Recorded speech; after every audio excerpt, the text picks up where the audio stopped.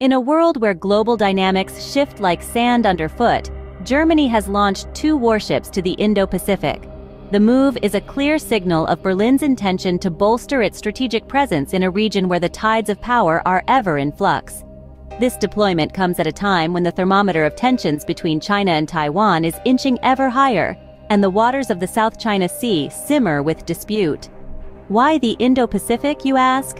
This vast expanse of ocean is not just a corridor of commerce where fleets of cargo ships thread through daily, carrying goods between continents. It's also a chessboard of geopolitical intrigue, where every move by global powers is closely watched and weighed. Germany's decision to send these vessels is not merely about showing the flag, but a profound statement of commitment to maintaining balance and ensuring freedom of navigation in these crucial international waters. As the world watches, the ripple effect of this deployment could shape the future interactions on this pivotal stage.